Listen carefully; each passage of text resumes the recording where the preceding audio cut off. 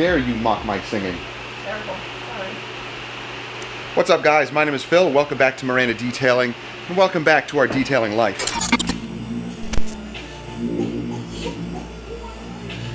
So in today's episode, we're working on these two vehicles. We have a regular customer, and this is actually a really good customer of ours that we've had for many years. And this is their new GMC Denali that we're doing our diamond service on. We also have a Highlander out there that we're also doing our diamond service on. However, it's still hot and humid. I have all the fans going, so I apologize if it hits the microphone and causes some annoying fan noise. But outside there, it looks like it may rain. I'm not sure yet. If that happens, we're gonna have to pop up our canopy, secure it down with 5-gallon buckets. That's how we usually do that. And hopefully try to beat the rain, but one of the vehicles is going to be underneath that canopy, you know, as we detail it and everything, and waiting for the customer to pick it up. Hopefully we don't have a ton of rain. If it's a quick shower, not a big deal, but we'll see what we can do and try to beat the rain. So you saw the wash process on this. I was using, it's not a new product, just a new to me product, but Malco sent it out to us. Where'd it go? Oh, here it is. This is their little Red Thunder. It's a ready-to-use biodegradable degreaser. This can actually be used on everything. It's a cleaner, not necessarily a heavy-duty type of degreaser. So it says it'll clean engines, white walls, carpet, upholstery, vinyl, and concrete. It's quite the list of stuff that it can clean. It doesn't leave any type of residue, non-caustic, aluminum safe formula. So yeah, I used this on the tires and on some of the wheels. The wheels weren't really too bad.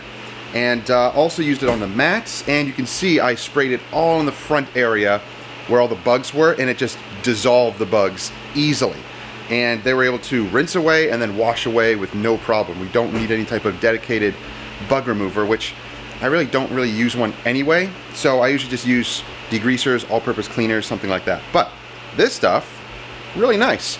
Now, I don't know if I'll use it on the inside because there's not a lot of heavy-duty cleaning on the inside, but if I need to, then I will. But this stuff worked great on the outside. So we also washed it with the Malco CW37. This is their premium car and truck wash. And it's just a pure shampoo, just a simple shampoo. It's a good cleaner.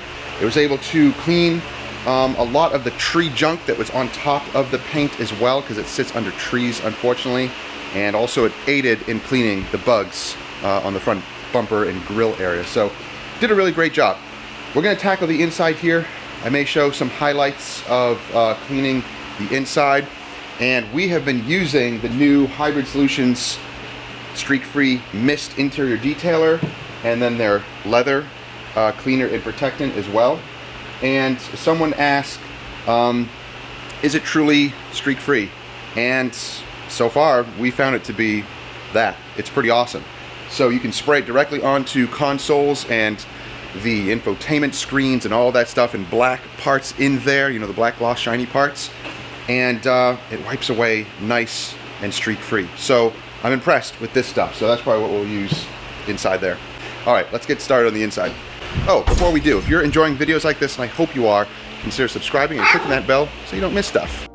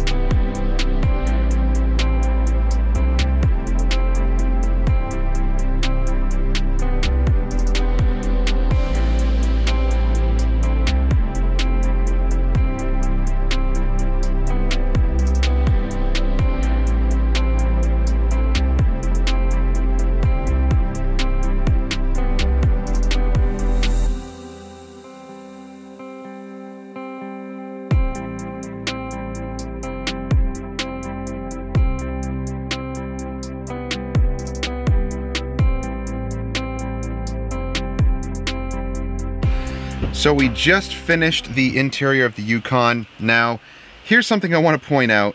Kind of a stupid design. Now, you have this center console here, and there's a lot of storage, which is cool, and I like that. But I had to look this up because I had, for some reason, stuck it in the, like, different position. It was all the way back. Here, I'll show you. Slides. It's called a, like, power slide. Okay, so that's cool, you know, and there's, like, storage under here. There's all this nice storage. But you have to turn the vehicle on, or at least to power. Now, where do you think the button for this would be, or should be? You would think, oh, maybe right here, down here, in here, here, a button somewhere here. No. It's up here where the sunroof is, right there. That power slides it back. GMC, guys, that's not intuitive at all. And I know this says the sunroof here, the little, you know, power sliding thing for the sunroof cover here. But this right here, for that? No. That doesn't belong up there. That was like a last minute thought, like, let's power it and put the button up here. No, guys, that's not intuitive. This, you would automatically think sunroof, right? Oh, goes back and forth, arrows back and forth. But no, it's for this. Yeah. Took us forever. I had to go on YouTube and find the video for it because it's not intuitive. No. GMC, you fail on that one. Well, with that said, the GMC is done. Now we have to, let's see if it's raining. Oh no, okay, it's showered and it stopped. We got to do that Highlander next. So we're going to wash it out here, and then what we'll probably do is switch vehicles out. We're going to put up our 10x20 pop-up canopy here, and switch out the Yukon, put that underneath the canopy, so it'll be fine, and then we'll put the Highlander in here to work on it. So, yep, alright, that one's next.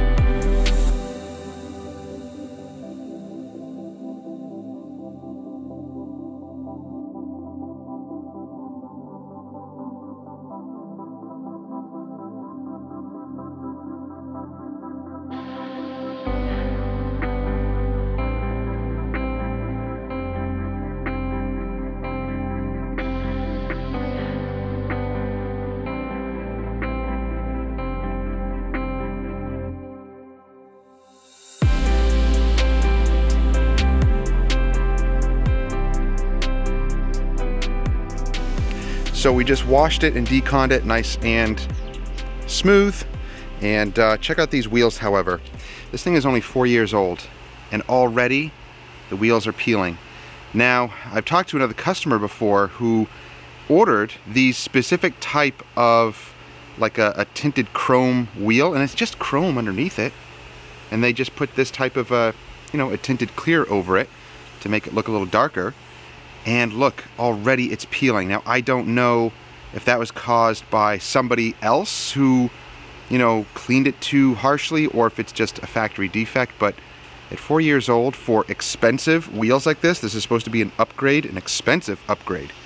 That is not cool. 4 years in, and they're already starting to peel. Just order chrome. Don't order these type of special wheels. It's not worth it. I'm very disappointed with modern day, you know, car manufacturing. They're making things cheaper and cheaper and making the vehicles themselves more and more expensive. Highlanders are nice, but I don't know. The interior carpets are also garbage. Not good at all. Yeah, that kind of stinks. I'd rather go with an older vehicle that has better quality material, such as the Lexus.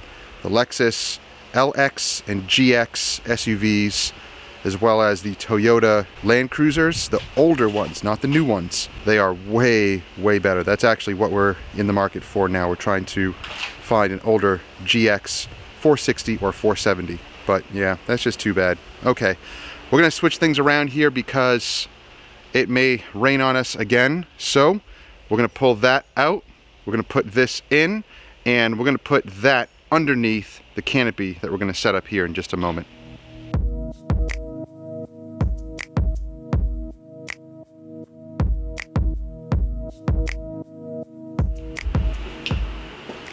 All right, so we got a box of new detailing products. New to us, not new to the market. But a company called Shiners reached out to us, so they gifted us a box of stuff. Ooh, we got some nice microfiber towels. Box within a box. Oh, I got some nice triggers. All right, let's go. Let's start with this one. Cleans all. So this is a all-purpose cleaner. Ultra Shine Detail Spray, no rub, polish, and detail spray. Interesting. So this is for rubber, vinyl, plastic, and painted surfaces. That's kind of interesting. But I'm probably going to use it on plastic like we do Stoner's Trim Shine. Then we have their Wheel Bright. So I'm assuming this is an acid-based cleaner. Well, I'll get some more information on that. It says Wheel Bright, not considered an acid. It is more acidic than it is alkaline, so that's interesting. Showroom Shine, a detailer. Liquid Cow, so leather and plastic conditioner. Oh yeah, I can smell it. It smells like that nice leather. Oh yeah, I like that smell a lot. Then we have a Trim Rejuvenator. Then we have a Red Degreaser. Oh, we have a Cherry Wet Wax. I like these types of waxes. Then we have Shine and Shield, a multi-purpose dressing. We have a Wash and Wax shampoo. Oh, we have a little scent here called Clean Cotton. Then we have their non-silicone dressing, and I don't use a lot of non-silicone dressings, so I want to try this out, see how it works. And then a pink shampoo. Lots of stuff to try out. Liquid Cow.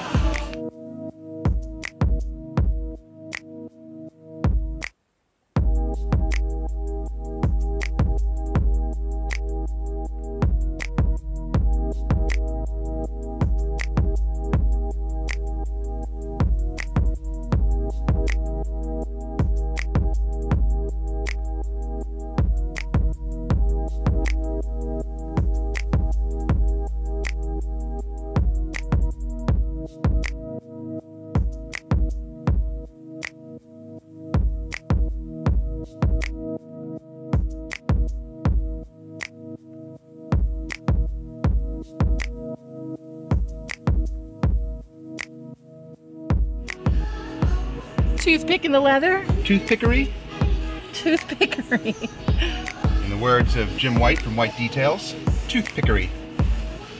Oh, that's much better. Now it looks proper. How do you like that Liquid Cow? I love it. Yeah? Is it delicious? Smells delicious. Tastes good. It seems to dry to the touch. No greasiness. No shininess. Now it says, you know, Liquid Cow, it's leather conditioner, but you can put it on everything. I mean, even the leather here, it's vinyl. It's the same as this. So you can apply it everywhere.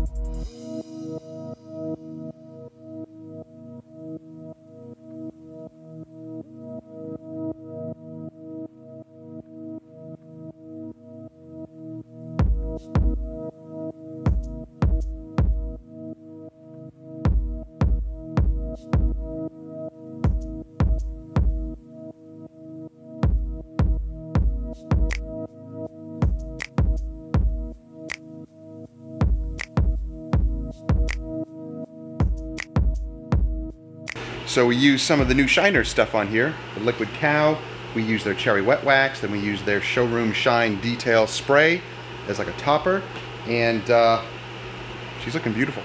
So this one will be gone in about an hour or so. We also have the white Yukon out there. That'll be gone in about an hour or so. And then for tomorrow's job, right out there, that's a brand new Dodge Charger. We're doing a paint enhancement on it tomorrow in sealant. No coatings, just a paint enhancement, and then we're gonna apply some sort of a sealant onto it. So I'll make a full video on that also. We gotta move some cars around because we have customers coming to pick up their cars. We're gonna pull that red Charger in here, and we're gonna get started on that one. So, thank you guys for joining us. If you have any questions or comments, leave them down below. If you're interested in any of the products, like the new Shiners products, we will be using those in later videos, so look out for those products. We will be using a bunch of them. We have so many of them. So, thank you goes out to them for sending us those products and all the other products that we used on the vehicle today. And even this little guy. So, this is kind of weird. We were noticing that when we were using this little polisher here, when the pad, that large 6-inch pad, gets a little saturated, gets a little heavy, it starts to vibrate kind of weird. It's, I don't know, a little off balanced, a little weird, but whatever, we'll work with it. And I'm gonna get some other 6-inch pads to work with that little thing. It's so light and easy to use, you can buzz around the vehicle really fast if you're just applying wax or sealant by machine. It's lighter, of course, than the SPTA Polishers, and it doesn't have the larger throw. It's just all around easier. I just wish it came with 2 batteries instead of 1, because I have to put that thing to charge and I can't use it unless you get 2 of them, but that's kind of stupid. So I'll see if maybe that company can sell just an extra battery. Just do that, just an extra battery, and it would really sweeten the deal with that. Don't forget to subscribe and click that bell so you don't miss stuff. And we'll see you guys next time. Take care.